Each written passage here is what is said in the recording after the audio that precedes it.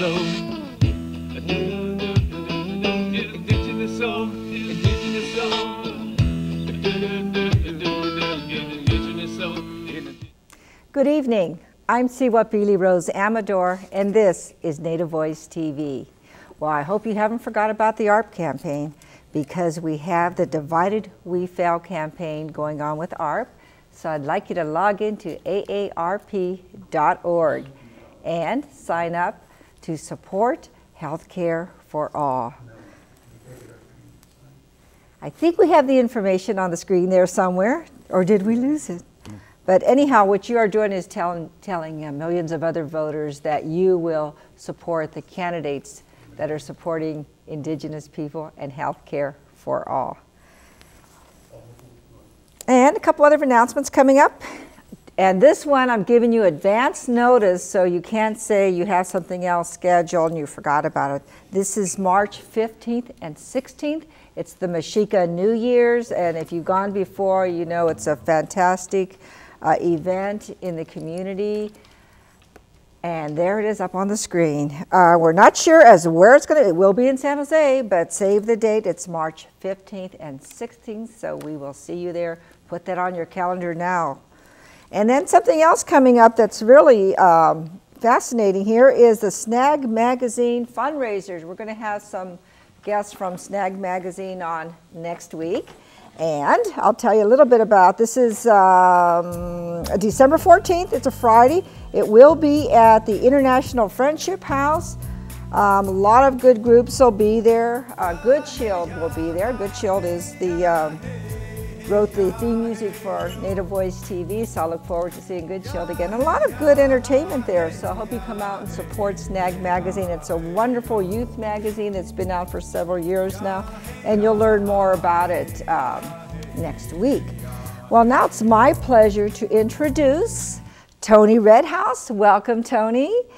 Hi there. Thank you very much for having me. It's a pleasure to have you here, all the way from Arizona. Yes, Tucson. Please introduce yourself to our audience. Hi, my name is Tony Redhouse, and I am from the Navajo Nation. I travel around the country, and I share Native American spirituality and different presentations using music and song and dance.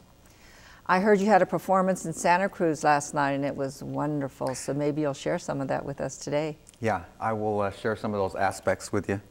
And how did you get into this form of spirituality? Well, I was raised as a performer in my family. We all danced. My dad, he taught us to work with our hands, to do beadwork, and to make things, beautiful things with our hands, and also to perform as a family and bring cultural awareness to modern society. And in fact, the Bay Area here. When we were children, I was actually born in Monterey, California. Oh, were you? Oh, yes. Okay. And he was stationed at Fort Ord, California, the U.S. Army base. And how many members of your family perform? All 6 of us. Oh, good. And we're also Native American jazz musicians. We're a jazz ensemble on Canyon Records, the Redhouse Family Jazz Ensemble. We do jazz fusion similar to influences by Chick Corea, Herbie Hancock, and that type of music. Wow, very talented family. Did you bead? Oh, yeah. The work? You beaded that. Yes, and everything is representing my story and my path and my colors and my symbols and that kind of thing too. Well, why don't you tell us about your story? The blue, predominant blue beadwork represents the sky. In Native American tradition, we many times observe nature and the forces of nature, and we learn lessons and get stories from these. And the blue represents freedom, because in the sky, the birds can fly wherever they want to go, no rush hour traffic, they can go wherever they want to. And so that's why I put blue, is because I want that freedom to be able to reach my highest goals and my highest dreams. The red and black and orange are the fire colors, and they represent the hot times in our life, the trials, death in the family, addictions, dysfunctions, conflict in life, sickness. And as we go through the red, orange, and black of the fire in life, we end up with the center of our heart being clear, being pure, and being true, our heart being true. Ah, I see. Now, you use music and dance. Yes. And how do you incorporate that? I share Native American music as meditation, as a tool to help people to find focus and to get balance. I work at substance abuse recovery centers. I did that in Phoenix in the metropolitan area with Native American substance abuse men and women programs, and also HIV/AIDS.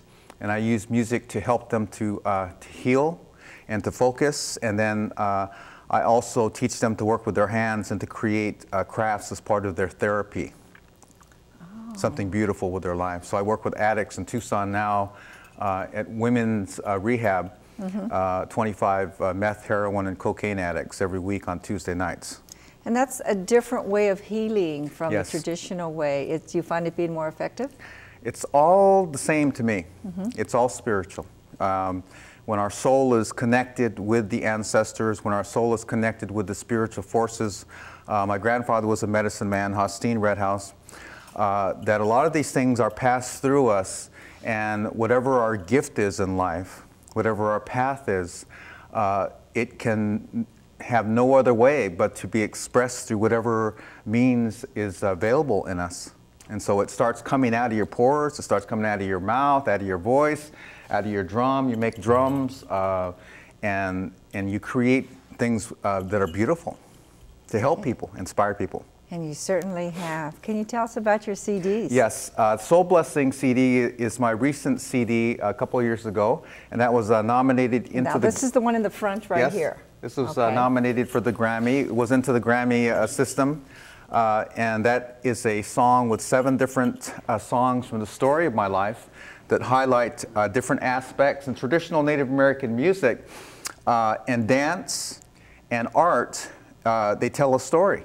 And so my music, in a very traditional sense, it is contemporary music, but in a traditional sense, it is sharing my path, my experiences in life. We have another one here too, so I'd like to hold this one up.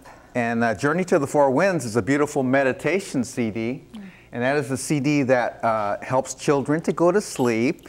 It also helps you to do work at the computer. It's very subtle, very relaxing. It has a continuous heartbeat throughout the whole CD, and it takes you to the 4 directions for healing. Oh, how beautiful. That would be nice to have the kids take their naps. Yes. Or I might take a nap. That's a good idea. Well, that's great. Would you like to demonstrate for us? Yeah, I'd like to sing a song for the Navajo Nation. Okay. And this is, these are our social dance songs, actually squaw dance songs, actually 3 different sections that are kind of squished together into a dance mix. And this is songs that my father would sing as he was herding sheep when he was a young man on the reservation, the Four Corners area, Tisnaspas area, the Redhouse family, and he would be herding sheep up the mountain, taking them up to a higher pasture. Hey, hey, young, hey, young, yo, hey, hey, hey, hey, hey, hey, ya, ya, hey, ya, hey, young, way ya, hey, yo, way ya, hey, yo, hey, ya, hey, young. Oh, honey, hey, hey, hey, hey, Lashana, way ya, hey, young. Oh, ho, ho, ho, ho, hey, hey, hey, hey, hey, hey, oh, honey, hey, hey, hey, hey, Lashana, way ya, hey, young.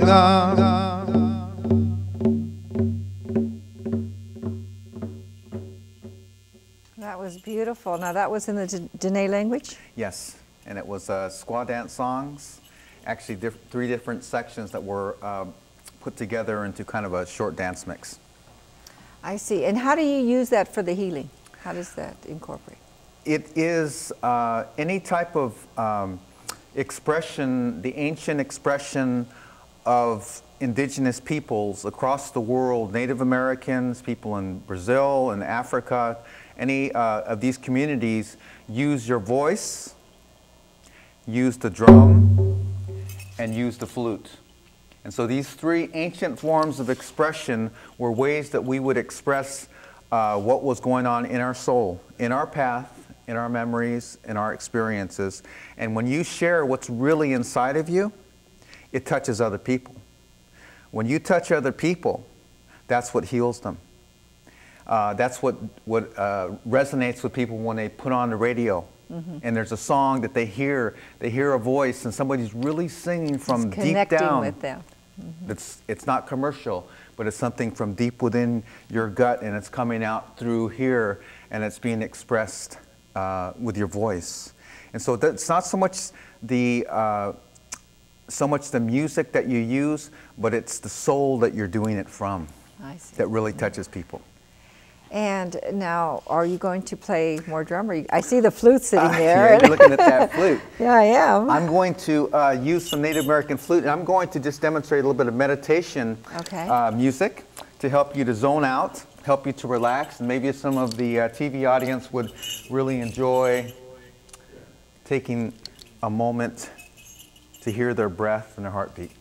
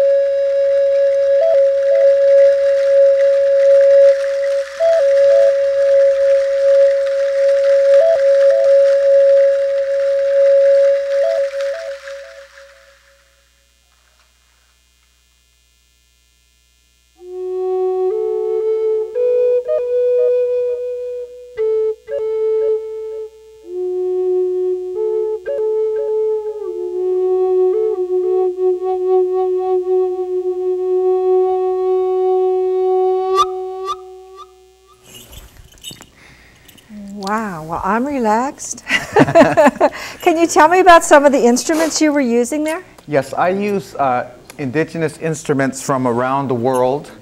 Some of them I create myself if I can't find the sound I'm looking for. Other instruments I have from other cultures, and sometimes I do concerts in collaboration with other indigenous peoples, and then we barter. We trade instruments and different things like that. And so some of these things are simple materials, like from Home Depot, home base. You find these oak slats. I cut them to size, tuned them, and then painted little eagle feathers on them, and I made a little instrument like. That has a real unique sound. Yeah, and so a lot of these instruments are from people, natives like ourselves, that are in other cultures. It's beautiful, beautiful. And you dance. Oh, wait, Yes. let me ask you, what is it? There's a belt and looks like horsehair? Yes, that is actually. We have them moving all over the set, I'm sorry, but there's so much to look at here. It's actually a horsetail, and it's actually.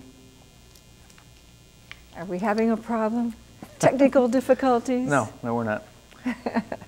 And it's actually a dance where you're depicting the movements of a horse, the different gaits of a horse, And so that is a dance that maybe some young boys might be doing if they were...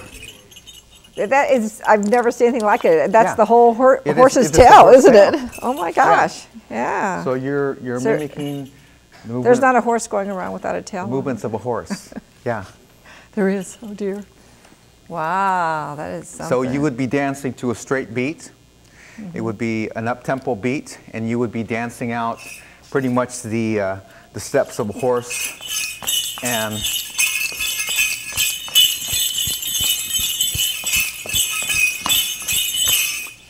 Are so we it able would to be get kind that, of or do we need to move? it would be kind of a fun dance, yeah. Wow, that is something. And the can we do the hoops now, or do we need to move? I just wanted to make sure we're in the shot here. I don't want to lose anything because there's so much to see and it's so unique. And what do you do with the hoops? Okay, the hoops are... Are we too far in? Are we okay? Okay, The good. hoops are a story of how the circles of life, how our human life cycle and our different stages and seasons in life are marked by the 4 different points in the hoop. How our human life cycle connects with the plant life cycle, and then that connects with the lunar cycle, and that connects with the animal life cycles, and that connects with all of the Harley-Davidson motorcycles. And what you have is you end up with the universe, which is one big circle of interconnected smaller circles like you and I, which are valuable, which are unique, and how we bring completeness and harmony to the universe. We make it whole. And so that's what the hoop dance is about. It's about connecting circles of life together, creating different designs as you're doing it, maintaining a certain beat, a certain rhythm, and showing your connection. And it is also a story dance because the designs that I create are designs that are relevant to my path in life. The lessons I've learned from the eagle, from the eagle's nest, the baby eagle, the full-grown eagle, leaving the nest when it's time, the hummingbird, the cyclone, Mother Earth, the globe, and Mickey Mouse. So all of these designs are reflections of my life, my experiences, my memories. Mickey Mouse is no different. It's very traditional because it is representing an experience at Disneyland when I was a child, and a good memory. And so we put these into our dancing just like we put it into our beadwork and our stories and everything else. Wow.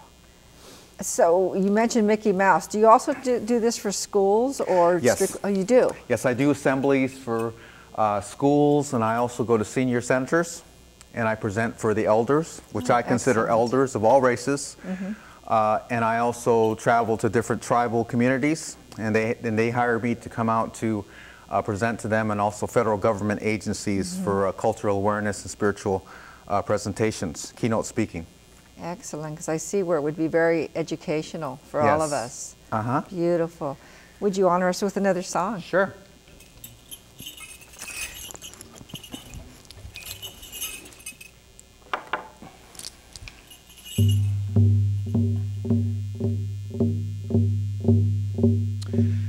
Ya hey ya ha ya ho ya hey ya ha ya ho hey hey ya hey yo ya hey ya ha ya ho ya hey ya ha ya ho ya hey ya ha ya ho hey hey ya hey yo. Ya hey ya ha, ya hey ya ha, ya ho hey, hey ya hey yo, ya hey ya ha, ya ho, ya hey ya ha, ya ho, ya hey ya ha, ya ho, hey hey ya, hey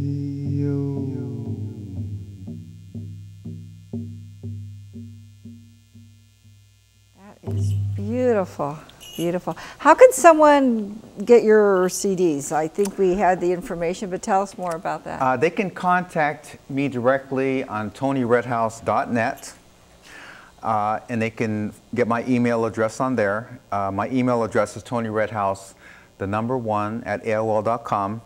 And also you can contact invinciblemusic.com, and they are the small record label in Phoenix, independent record label that has produced my latest CD. And Canyon Records also carries other CDs that I also have done as a trio, Native Flamenco, Maze, and those are also on Canyon Records.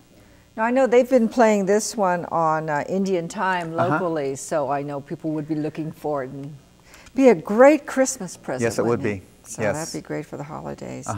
And your music is just relaxing me because I've had such a stressful day. So this is wonderful, wonderful. Good, good. Yeah. So tell us, what are your future plans? Well, I've been collaborating with the Council of 13 Indigenous Grandmothers recently. Tell us about that. I've been connecting with them. They are a council of 13 Indigenous grandmothers, wisdom keepers, healers, and they have been brought together by a vision, and they have combined forces. There's a grandmother from Africa, I think Peru, Mayan, Brazil, Native Americans in North America, and they've combined Nepal, and they brought their stories, their wisdoms, and their information and healing, and they're going to world leaders, speaking to world leaders about being in harmony with Mother Earth again, and being in good relationships with the forces of nature. And so they're traveling around the world. They're trying to get an audience with the Pope and different world leaders, and they're traveling to these places. And I've been creating music. They've allowed me to record them and to create music that's going to accompany their songs and their stories and their dances that they're going to leave for the children of the next 7 generations. Wow, that That's must their be goal. some powerful energy. Yeah, it is. Yes, it's That a beautiful, is beautiful fantastic. connection with them. Yes. And oh, we only have 5 minutes left. Okay. You know, I'm going to ask you to play some more music for us if you'd Okay. like to do flute or music, Sure. whatever. It's all beautiful. And I want to thank you for joining us. Next week, we'll hear from Snag Magazine, Native Voice TV, 6 o'clock every Sunday. And let's listen to some more music so we can relax. It's been a stressful week.